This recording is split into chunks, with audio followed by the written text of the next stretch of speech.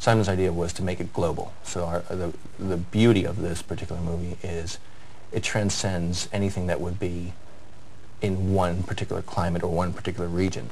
Well, what if we went to Cambodia? Because one of the Tomb Raider games does have a Cambodian tomb sequence in it.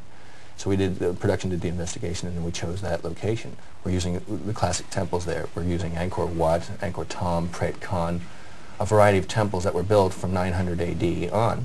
You have to be very careful with the metaphor of these things. We chose to change them slightly. We're going to go in there and create a character, for instance, a monkey god.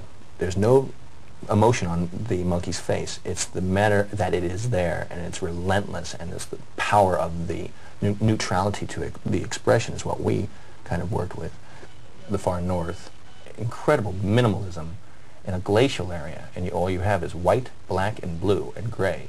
Massive expanses, not a tree. Simon really loved the idea of shooting on a glacier, that you have the crevasses and all this beautiful light reflecting and vast space and minimalism of that particular area.